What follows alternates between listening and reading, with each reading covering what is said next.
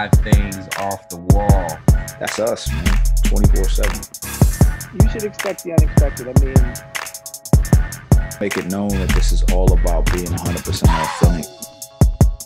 We are live now. So with that being said, let's jump right in. can we talk about this whole Howard situation before we jump on? Yeah. What happened at Howard? So apparently, this white student is suing Howard Law School for $2 million. Give him his title, the most hated in the history of all the Howard. Well, I was going to get to that. Wait. But he's suing for $2 million because he feels that he was racially discriminated against. And he said he wasn't supported by the institution, right? And he wasn't supported by the institution. And he said reports say that it stems from a tweet or something that they found on social media that could have been racially insensitive, and that's when things started to happen negatively for him.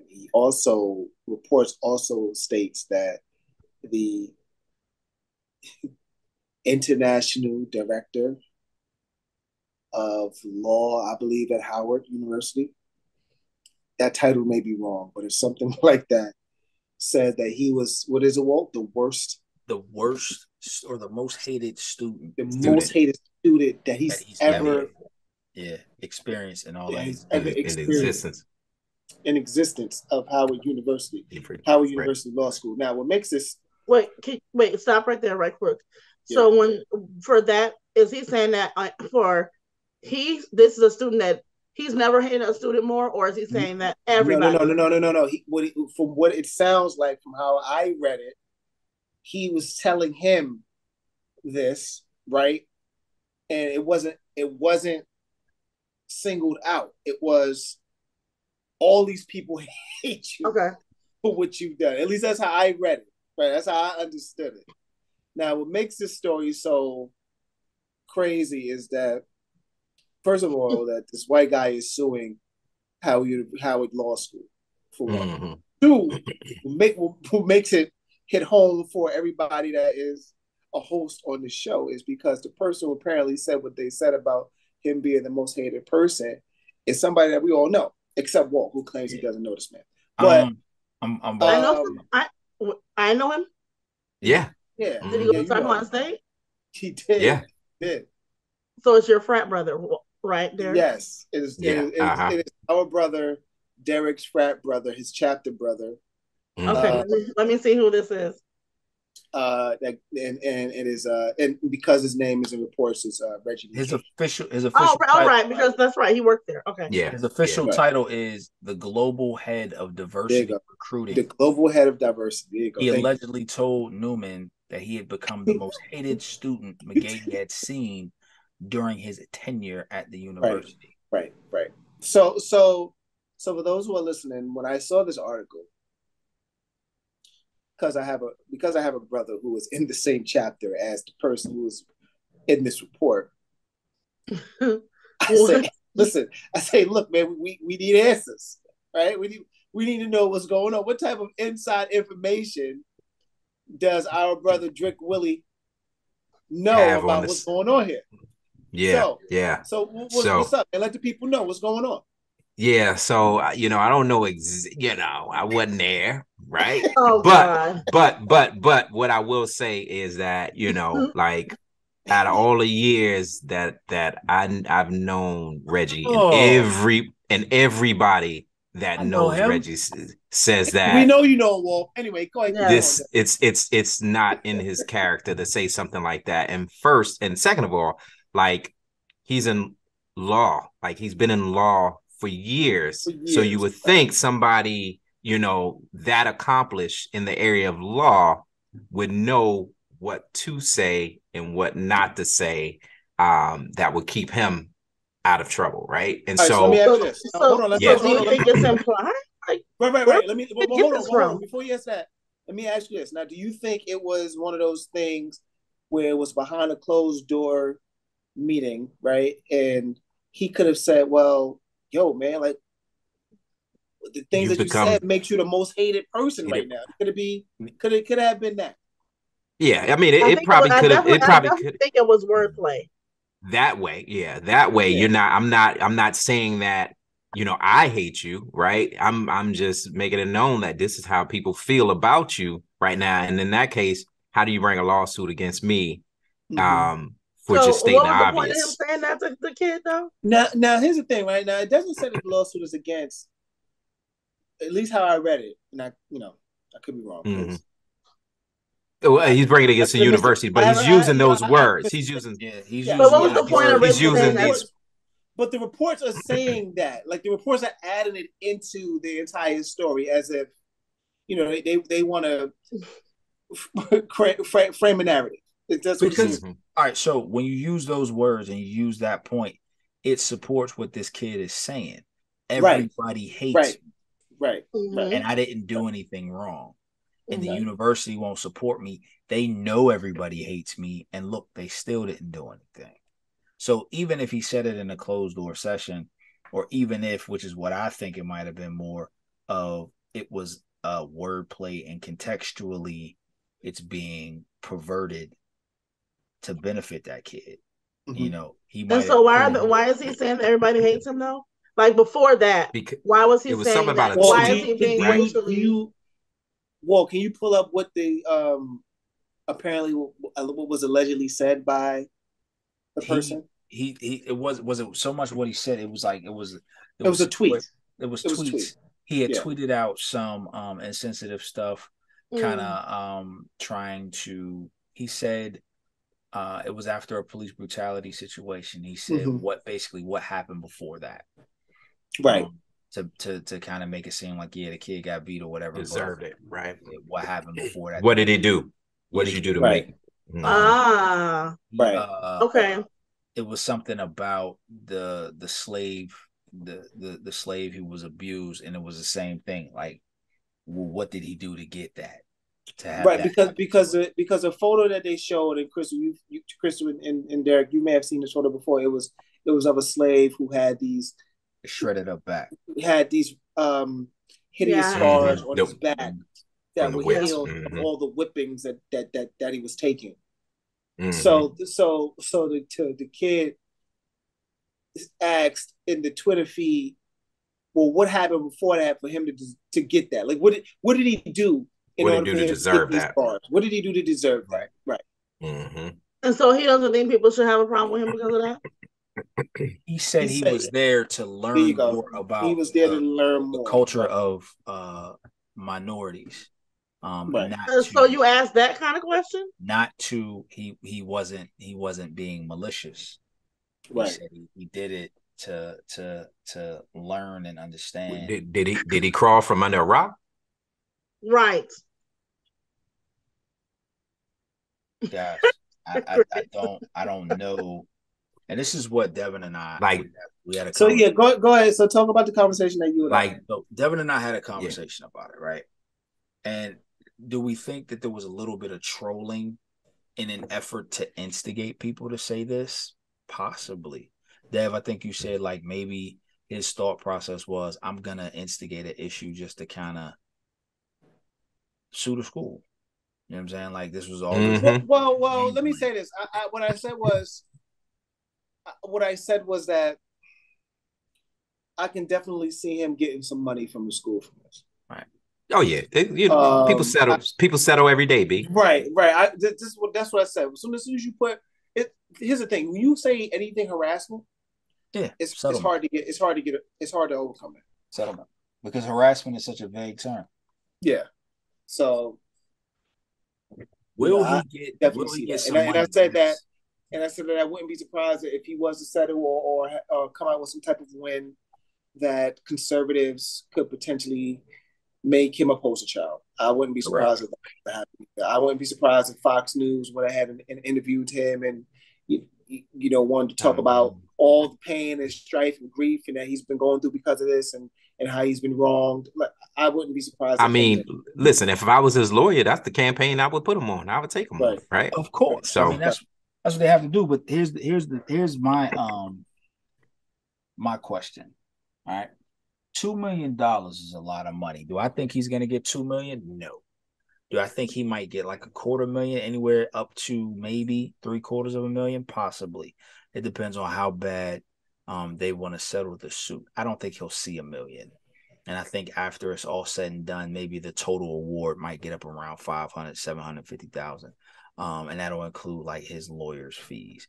I think it might be easier for Howard just to say, listen, we're going to settle to not have to fight it. Now, could they fight it and win? I think so. I think there's no evidence. Well, but like Dev said, this is also relative. I was harassed. Are you going to put, if Reggie did say that, let's just say Reggie said that, or he said some version of that, right? Yeah. Even if he said it in the most politically correct way possible, but he said some version of that, he's going to know how that's going to sound in a court of law. And it doesn't matter what his intent is. Mm-hmm. His intent is not going to matter as much as how it sounds. Mm-hmm. So I could see them. Yeah, how it sounds and how it was perceived. Right. And how easily it could be perceived as such a negative thing. Mm-hmm. So we all, know him, and what I remember of that brother, he was very, very, very, very genuine, very kind, very not malicious in any way, from what I remember of him, and that was a while back.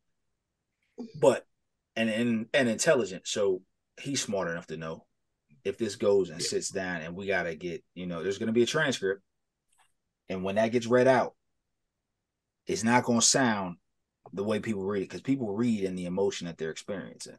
Mm-hmm. So they don't read that with, oh, yep, Howard knew. Look, the diversity guy.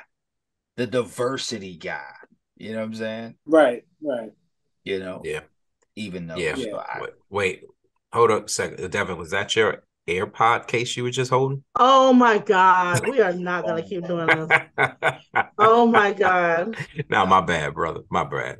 So, I don't want to kick a brother with that. Have you guys ever heard people say that Black people can't be racist? Oh my God. I'm not gonna edit that out. Have you ever heard people say that? Yes. Yeah, I've heard that. I heard that numerous times. Yes. Do you agree? Well, no, because I think your mother's racist.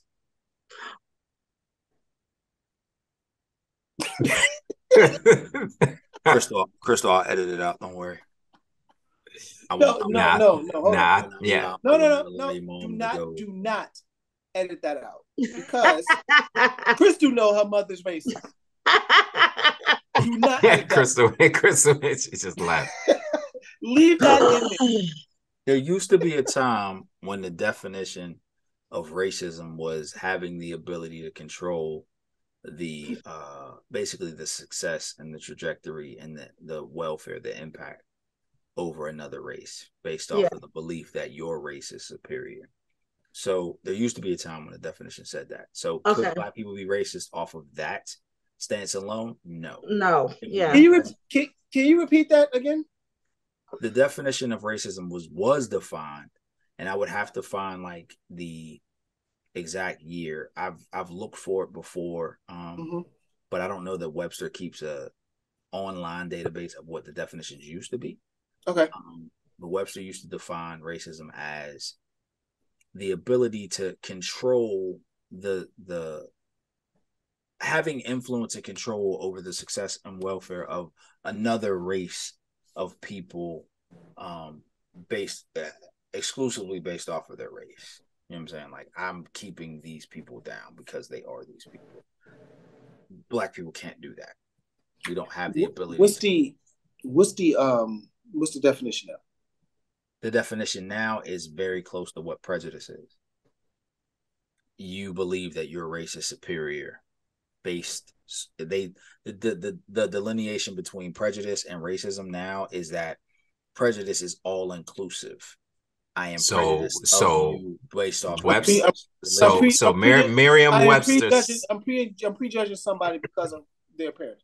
Well, I'm not just prejudging. I believe I am superior to you, based off of. Hold on. So Merriam-Webster dictionary says racism is a belief that race is a fundamental detriment of human traits and capacities, and that racial differences produce an inherent superiority of a particular race. That definition proves, that definition lines up with Crystal's mother being racist. But do I feel? I don't feel like that's a 7. Also, behavior or attitudes that reflect I do not need disbelief, racial discrimination, or prejudice. listen. Microaggressions. I love Carol Ann Mack, who's Crystal's mother. I love her. Okay. And I love her. And if she sees this, I want her to know, Miss Carol Ann, I love you. But you are racist. Wait, and hold on. The definition 2A. Wait, definition 2A says it's so the systemic oppression of a racial group to the social, economic, and political advantage of another. There it is. So that is what the definition used to be. Mm-hmm. Used to be. Okay. It used to be that. It says, yep. See, it says, and this is according to The Atlantic. It says, since the 1960s, racism has often been used in terms such as societal racism and institutional racism, referring to structures of society that disadvantage people of subordinate races because of the collective effect of bigoted attitudes. So that was. I think that could still be true. What do you mean? I mean, we have affirmative action and DEI to help us. Yeah, but I think diminish that. But I think there's multiple ways people can be racist. So right, but what and see, that's the thing. I think we have to be very careful because we have now. Personally, I think racism has been watered down to make it so that anybody can be racist. Right. That exclusively one race is not singled out as the only ones capable of being so hateful. This is a term, and I feel like that's a part of, without getting into a real revolutionary situation here, I feel like this is a part of watering down the impact, the societal and the historical impact that has what is done to Black people. QEP? Yeah, what is done to Black people. I honestly feel like Fred Hampton. I mean that. QEP people. I'm seriously, the definition had to be watered down so that I can't be the only one that's this mean. Everybody's this mean. No. Yeah. Just accept it. Like, this is, if institutional and societal racism are exclusively constructs and situations that only white people can influence, then what is you can't argue, just get over it. Oh, anybody can get to it. You can't argue that anymore. Because it's like, no, you are the actual architects of the most impactful and damaging social construct to Black and brown people ever. You're the architects and the CEOs and the designers of it. And we'll never be able to accomplish that as long as it currently exists in its current state. Now, can we be prejudiced? Yes. Can we be bigoted? Of course. That can't be, there's no debate on that. But racist. And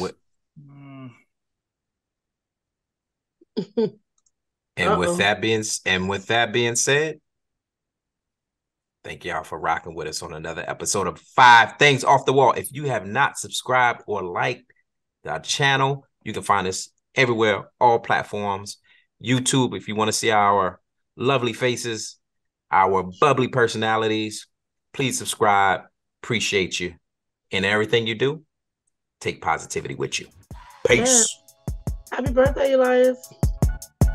Happy birthday, Eat money.